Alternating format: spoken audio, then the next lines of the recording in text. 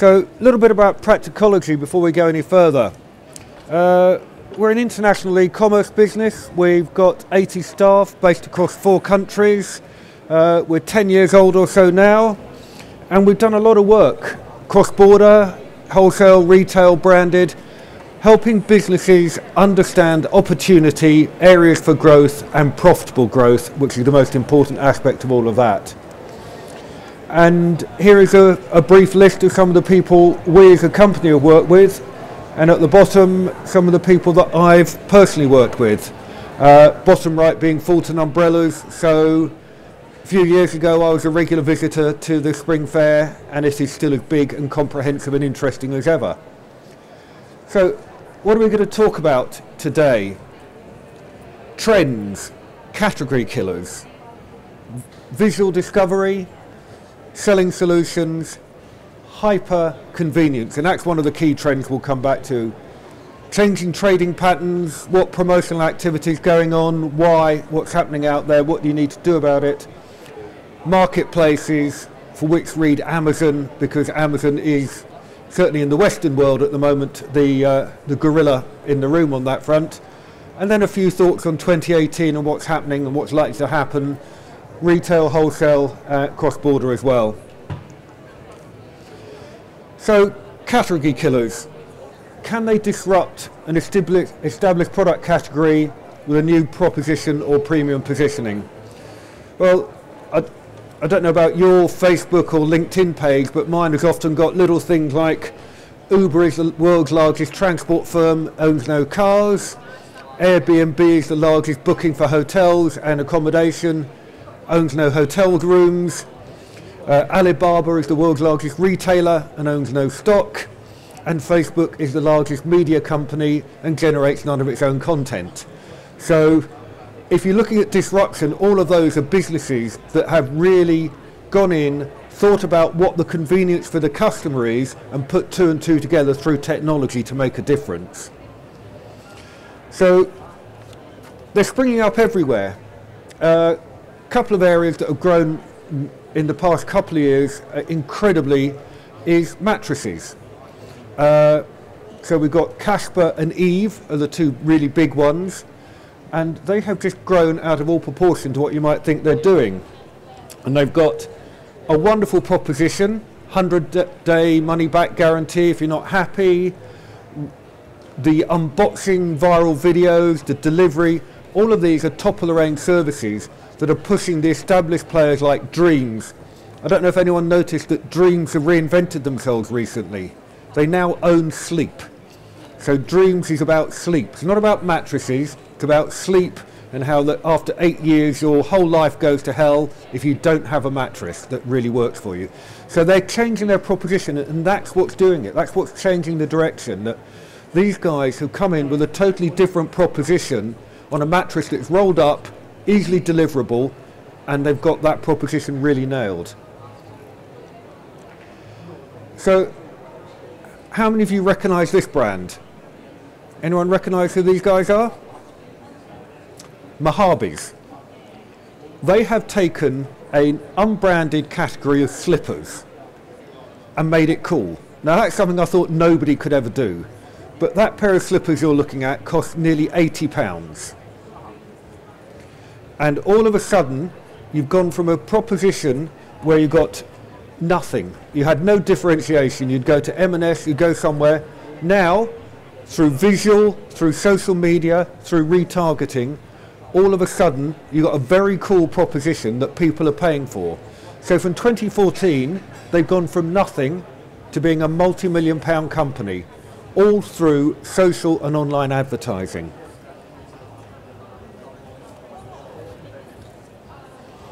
So partly, how are they doing it? Visual discovery. It's interesting. A few years ago, you'd go into Google and type your search in. Now, your ways of searching are expanding.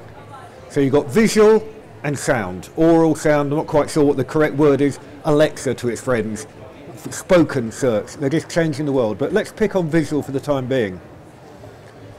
So Mojave's in particular have been very canny how they've done this. They use Facebook, Instagram, Pinterest, all of these social channels that, certainly for my generation, it's sort of, oh, don't go there, it's Facebook's about as much as I go into. But they really help you discover it. Now, when I was researching for this speech today, I found Mojave within less than 2 minutes, wherever I went on the web, whether it was Facebook, The Guardian, whatever newspaper I was reading, whatever article, they were all over me. They're using that visual discovery to just keep reinforcing their message. That visual content is doing a really great deal.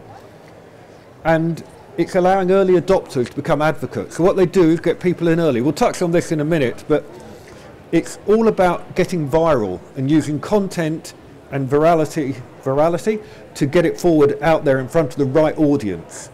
I don't know how many of you have been reading in the paper about how YouTube, Rabbit Warren and Lutz helped Donald Trump a year or so ago. But it's about the algorithms they use to get content in front of people that they think they're interested in. And that's how this is working as well. So this is Pinterest, and that's another great way of doing it. So this is visual search. You just go in on Pinterest. This is a straight organic search for navy blue home accessories. And you get beautifully curated content put in front of you. Now, if you do that through viral or just through content, that's great. It will really give you something. But here, what Pinterest can do, they've got some predictions, different search, Scandinavian interior, but all of a sudden you've got brands putting themselves up there with clickable links that take you through straight to the product page to sell. So these are guys who are now starting to blend that content and selling at the same time. And this is one of the big things that is going to keep on growing. So you can see Homebase, which you wouldn't, well, apart from that, Homebase is now disappearing into Bunnings, and I'm not sure how long they're going to change that focus. But Made certainly are doing an awful lot on this visual search and the ability to get beautifully curated content in front of people and encourage them to buy straight away. So you can click straight through to that product and buy it immediately.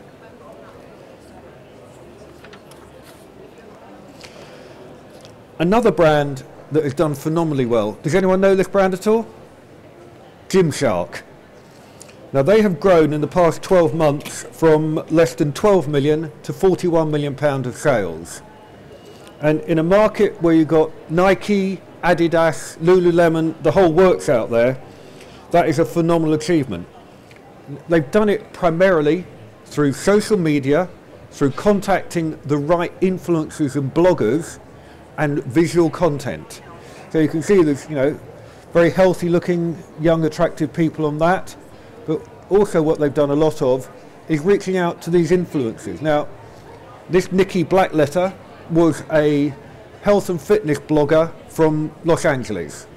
Relatively unknown a couple of years ago, had a decent following.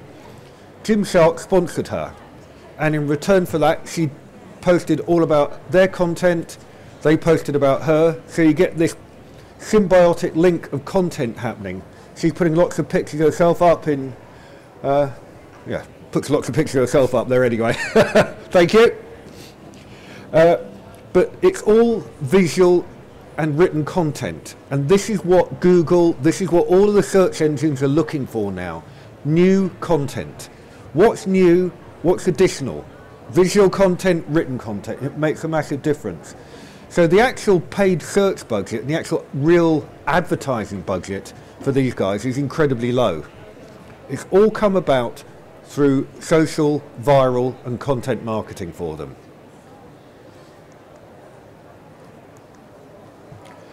The other trend that we're noticing is that people are selling solutions, not just products.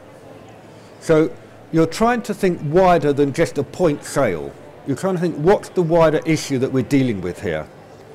Now, these guys, the Dollar Shave Club, they came about because men, we grind our razor blades to death because replacements are too expensive, too tedious to get, particularly in the States. They actually lock them in cabinets and you have to ask people to get them out for you. So it's damn tedious to get the damn thing. So they recognised a gap in the market because Gillette gouged you on price and they were difficult to buy anyway. So they really identified that. Now, 2 years ago, they were bought for nearly $1 billion by Unilever, and they've just launched their UK offering. But what they're really focusing on is convenience and solving a problem for you, giving you a solution to a problem. So, yes, you can still buy a razor blade, but actually now it just comes to your door, it's convenience. So convenience and problem solving are what they're really focusing on to you. They've also had a massive side effect in that Gillette's market share is tanked. They've gone down 25% in their market share on razor blades, and the overall price of razor blades has gone down 25% as well. So it's a net benefit to everyone. But it's a real interesting focus there. On top of which, we come back to the point we said earlier, it's solving other problems. It's content hub for men to find out about lifestyle things. So when you're looking for razor blades, you're not just paying for it through Google on the paid search. Google loves content. Google will push you up to the top if it thinks the content you're promoting is relevant to the search that the person is putting forward. So not only are you solving a problem, you're doing yourself a whole load of favour on your findability on Google by promoting all of this rich content about your lifestyle and what matter to the millennial man as he gets through into his raising and shaving and lifestyle behaviour. So it's working on both sides of the coin there. Another brand which has done quite a lot on this is Graze, which is subscription. It started off sending healthy snacks to your desk. You could pick once a week, twice a week, 5 days a week. But it was all healthy, all really nice snacks. Now they've branched out hugely. 2 or 3 years ago, they started supplying M&S and Sainsbury's with the point of sale snacks. So instead of a Percy Pig, you could buy a nice healthy snack. They've now gone into the US. They're in over 30,000 stores now globally.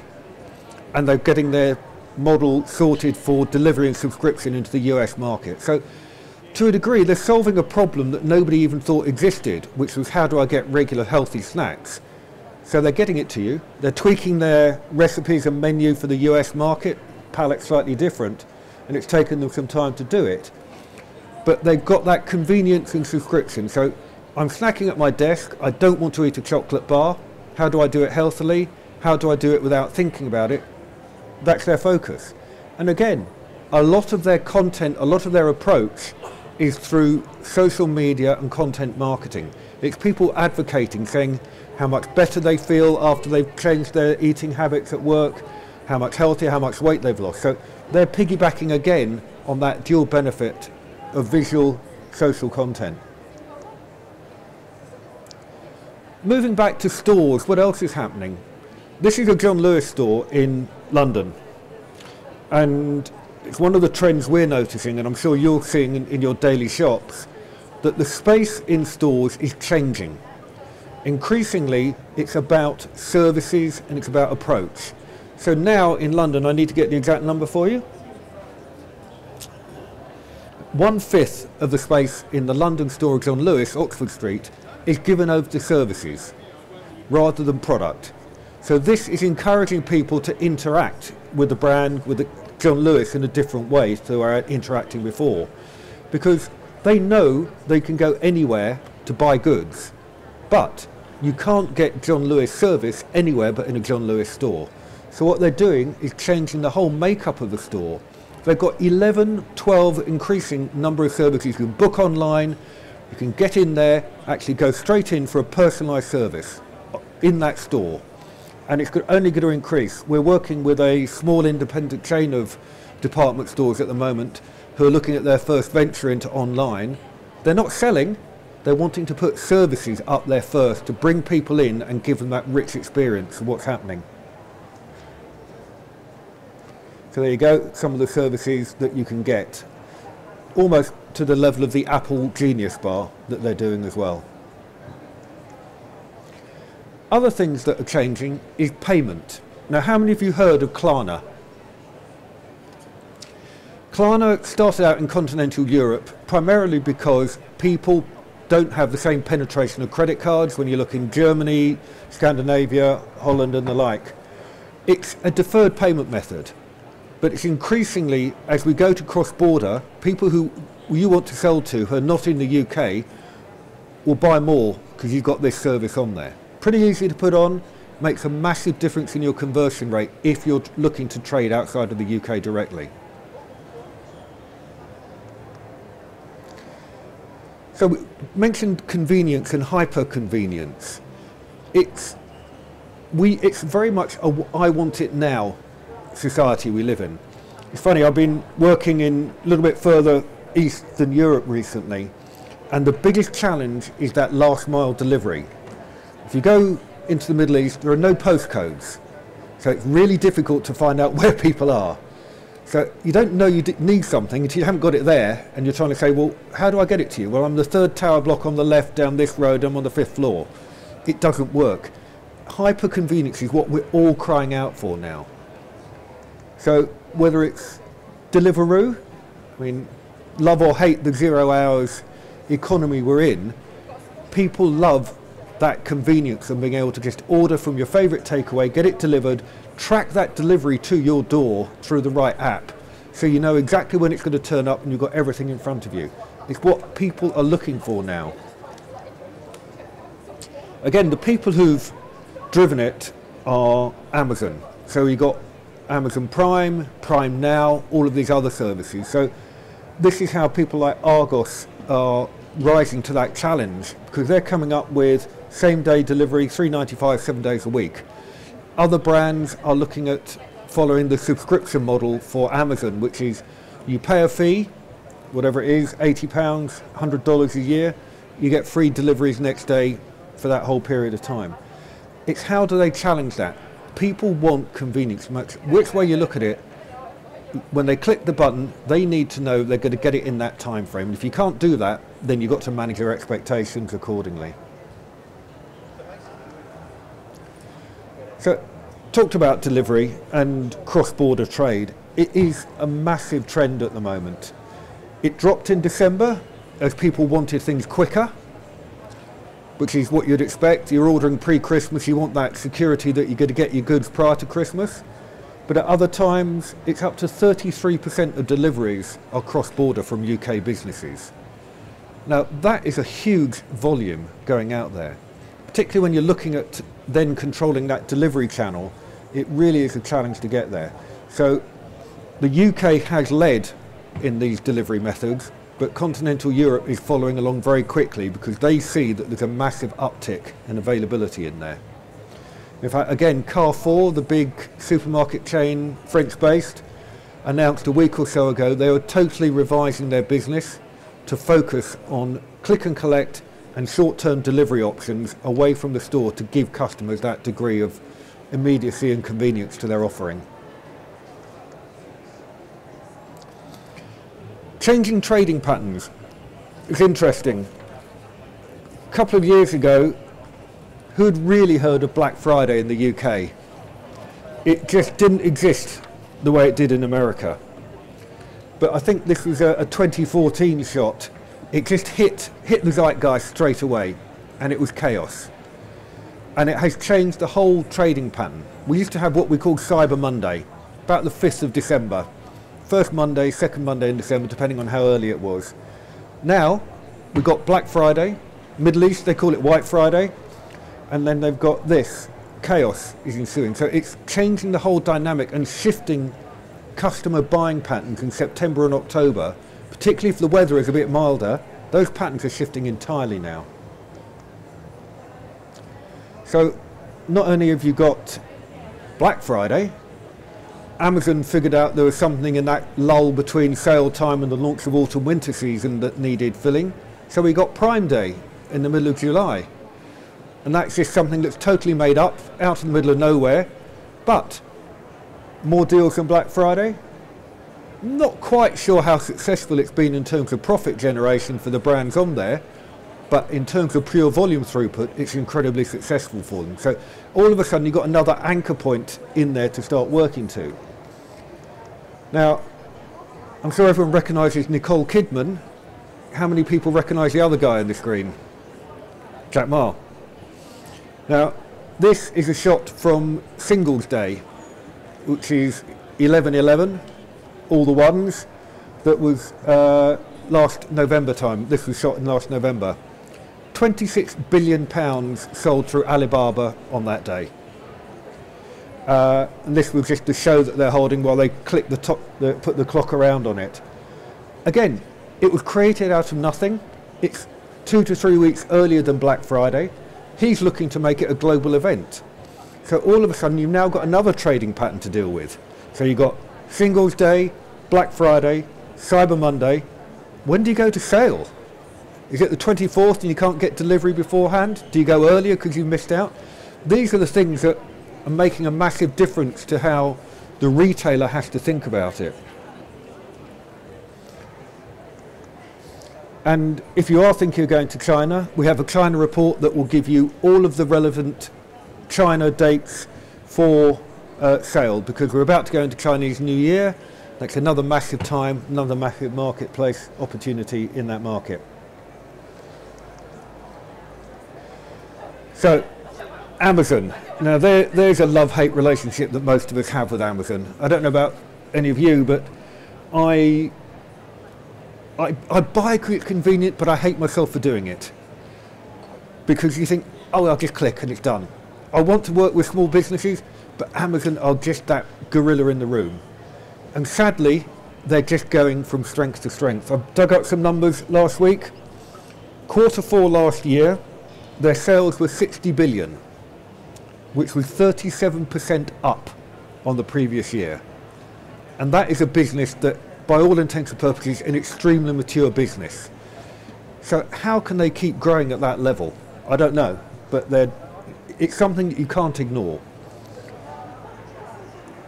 And it's creating their whole ecosystem. Now, people will tell you it's anything between 29 and 55% of product searches will start on Amazon. So it depends where you go to. The 55% was only a very small sample, 29% was about a 5,000 people sample. Whichever way you cut it, it's a big percentage of people will start looking to buy a product on Amazon. So the question you have to ask is it the right place for me? And that includes the echo and the voice search that we talked about earlier. So not just written, but voice as well.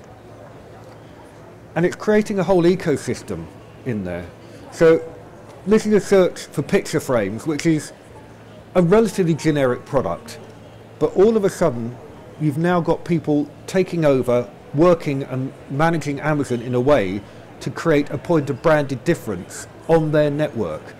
It's easier and cheaper than doing it in Google and in the wider ecosystem, but still, you have to work very hard with Amazon to get here. So you can create points of difference, but it's quite hard work to do it, but it is beneficial to get to that top part of there. So there are opportunities on there. So the question you have to ask yourself is there really a market? Is there a market already for my product? Is there a demand out there for the products I'm selling? Do you still make an acceptable margin? Now, Amazon are a little bit opaque at times, particularly if you wholesale to them, because they will cut the price of your goods, believe me. They'll tell you they won't, the algorithm will do it. They have no control. If you want to start trading, start as a marketplace operator. Don't wholesale to them.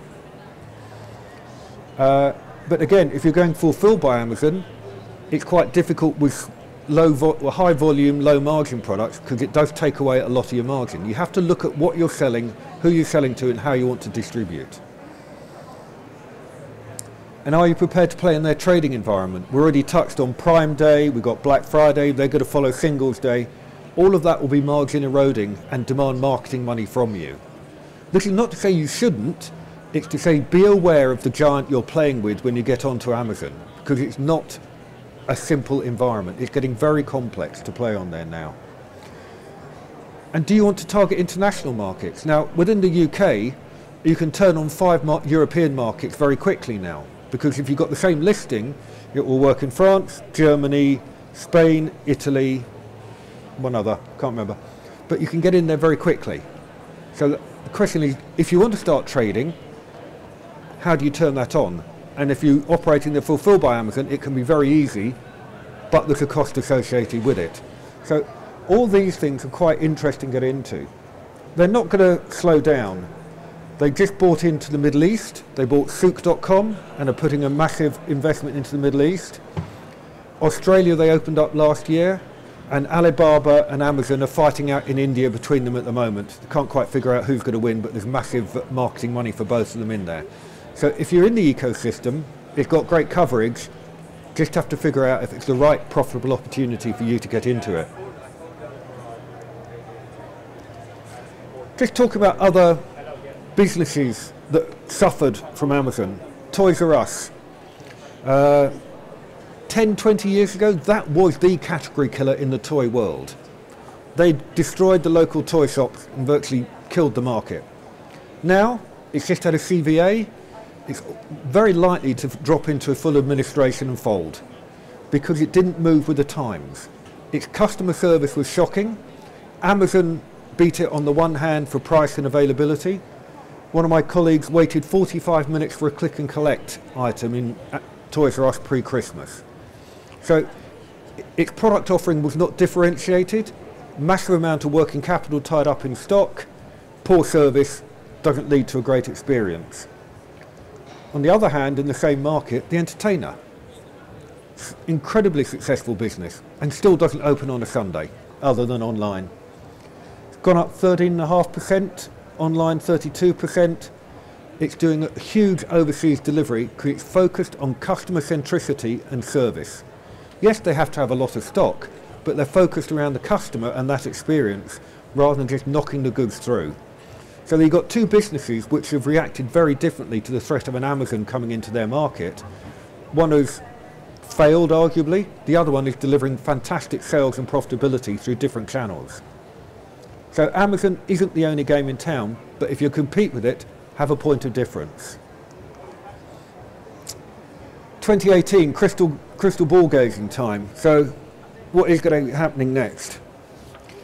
Well, quite surprisingly, when the Retail Week did ask some of the consumers about where their spending was going, it was not as negative as you might think. So vast majority of people said expected to spend the same, some people less, some people more. So it was broadly neutral about what people, well, I say positive there, I don't know, I think I was being kind when I wrote that. I think broadly neutral about what people are planning to spend next year coming up through. But what are the trends that are, you know, we've seen businesses go, Easter's gone, Joe Bloggs has gone, Debenhams and House of Fraser have had particularly bad Christmas seasons that they declared. I'm not sure who's taking bets on going next, but I wouldn't be surprised to see that Hoff or Debenhams had some problems in the next few months. And I was at an event last week, and some of the trends that were coming out from there were quite interesting. I've already talked about content, and you can't emphasize that enough, particularly user-generated content. If you can get your consumers, whether it's ratings and reviews, blog posts, or anything like that, to post about your brand, your product, that is gold dust to you. Google loves it, the search engines love it. User-generated content, your customers love it. They value what they're saying about you more than what you say about you. So if you can get user-generated content, that is the ideal. Payment methods. We touched on Klarna. Payment methods are increasing, particularly on mobile. About 60% of searches are now conducted through a mobile device, either through voice or written. So if you can get the payment method sorting out on a mobile device easier, you'll get engagement, you'll get conversion. That's a critical factor for you. Convenience hasn't ceased in its importance either. The other thing is AI, artificial intelligence, coming slightly further down the chain, away from the big boys, into productized solutions like chatbots. Now, a chatbot is essentially an online communication tool, like when you pop up and said, "Can I help you here today?" when you type it in, but purely driven by artificial intelligence. They're becoming quite affordable now, and they make a massive difference to engagement because people love talking about their needs. If they can get the right algorithm, they're doing a fantastic job for you.